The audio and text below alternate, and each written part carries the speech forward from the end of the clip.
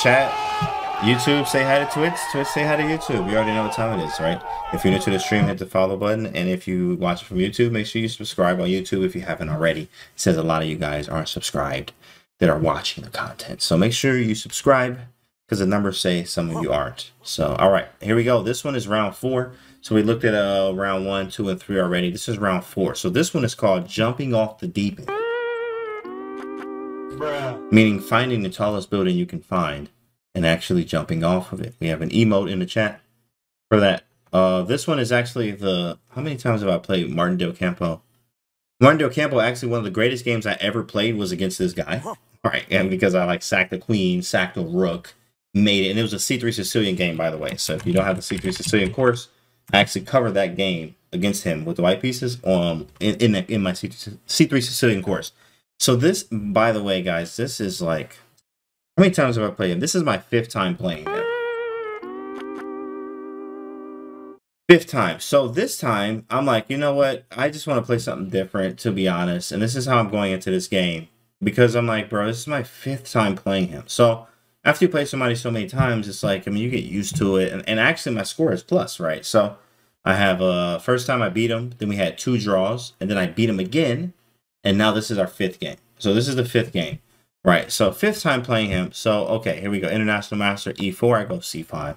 Knight F3, I go Knight C6. In this tournament, I played Knight Orf, and in the first round, I played the Dirty Harry, which is Knight C6. And then he goes Knight C3, which I know he's a fan of doing this weird move order. He doesn't go D4, he likes to hold it. So I go Knight F6, expecting D4. After D4 takes, Knight takes D4. And then he goes Bishop B5. So now he's already throwing you off. Bruh. And this is the annoying part, because now it's like a Rossalimo with Knight C3. Right, and I got many moves I can play here, but I don't really like these positions that much. And I was really hoping for him to play D4 so I can hit it with pawn takes, knight takes, and H5, right? So I know from transposition here, though, in my files, that I can play H5. So what I do, I play H5. I do it anyway. I do it anyway. Because there are many files that transpose into what I would like with D4. So I go H5. It goes H3, which is logical because there's a lot of Knight G4 jumps. I go A6. After A6, he takes. And then here we go, right? I take with the B pawn, which is fine. Which is fine. But D pawn is better. I didn't like taking with the D pawn. Okay, I can take with the D pawn. My knight comes to D5. If E5, knight D5. Now, this is very weird. Exactly. This is a weird line, right? This is a very weird line. And remind you, I wanted to have a game, right? I want to have a game. This is the 5th time I played this guy.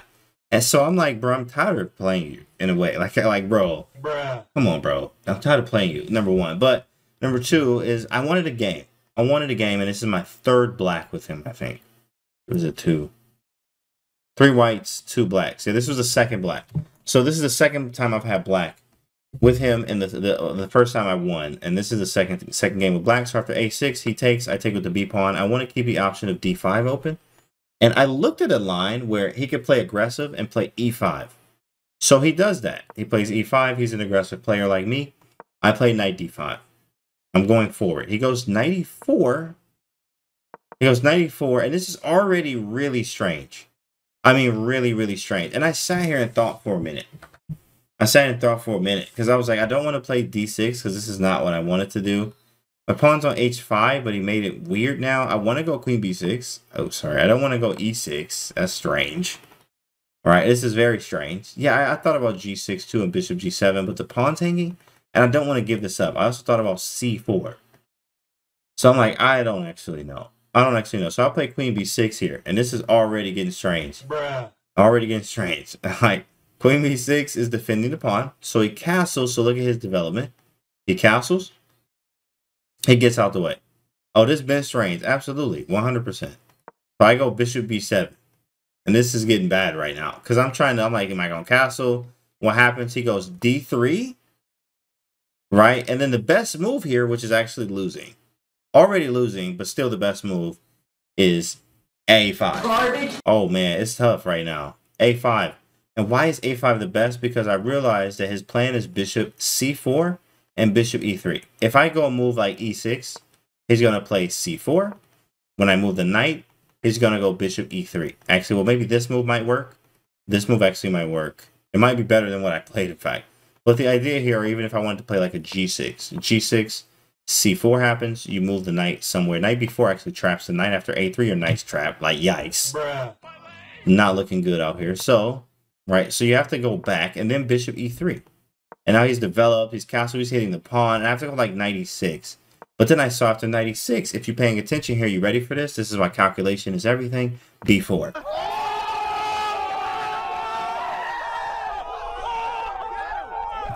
And I noticed this in my calculations, that this is just a winning move.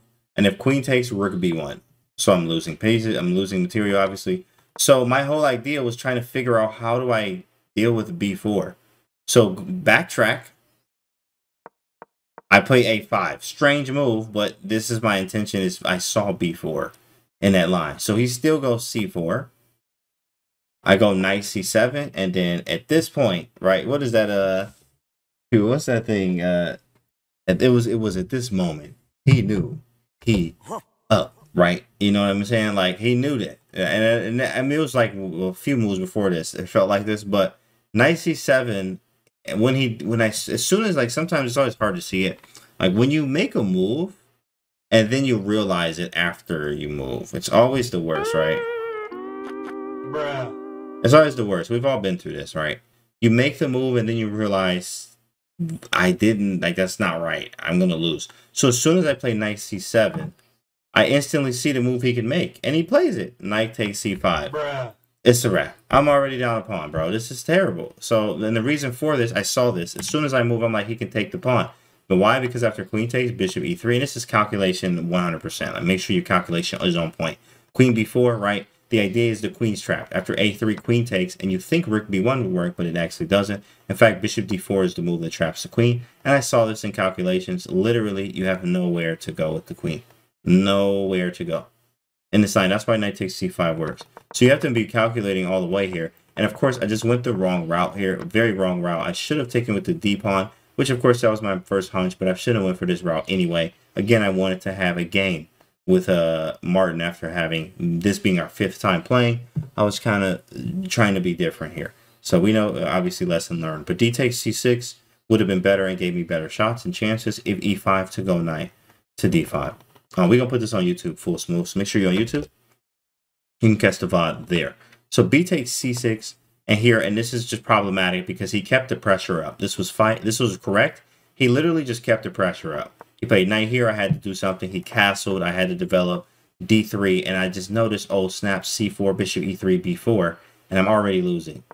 a5, knight c7, he takes, and I'm like, bishop c8. This is gross here, right? Bruh. At this point, right, you know, I felt like I walked up to the tallest building I can find and jumped off of it, right? As this is jumping off the DPM 101.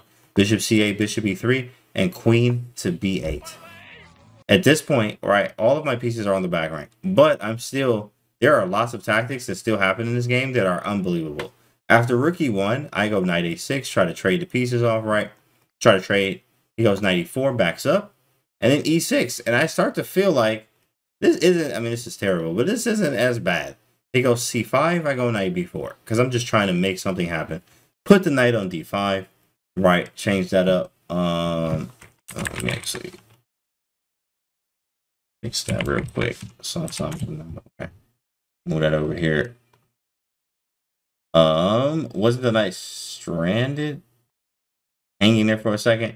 Yeah, the knight's hanging, Marsky, but if you take it, your queen was trapped from a nasty line with bishop e3, queen b4, a3, queen takes, bishop d4 was trapping the queen there. So we don't want that to happen at all. All right, so knight b4, a3, knight d5, bishop d4. And at this point, I'm like, cool, I can develop. At least I can breathe a little bit. Bishop e7, I can breathe a little bit. Right. I can breathe a little bit, so we'll see. Vimo. You do know this is funny. Hey, buddy, coming to DreamCon in July. Oh, I got tournaments then, buddy. I have 2, actually, in fact. So I will not be there. Knight d2, and then here, I'm like, yo, you know, guys, I need counterplay, right? I'm going to try to make something happen. Where do I go? I go here. F5. Look, I don't care at this point. I don't care. And he opposite, at least got a rook file open, right? So he goes knight c4.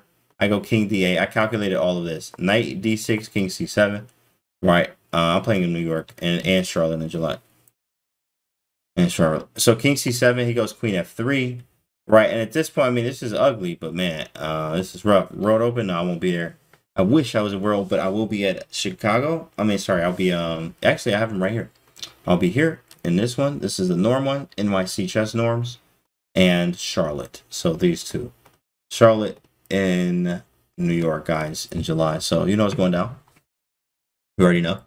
So this position, right, let's just get this over with because this was terrible. Rook g8, knight b6. I'm like, oh my goodness, bro. This is just terrible. So I go bishop a6, hoping he takes the rook. He goes knight f5. I mean, this is just terrible. This is absolutely terrible. Bishop f8, knight takes, knight e3.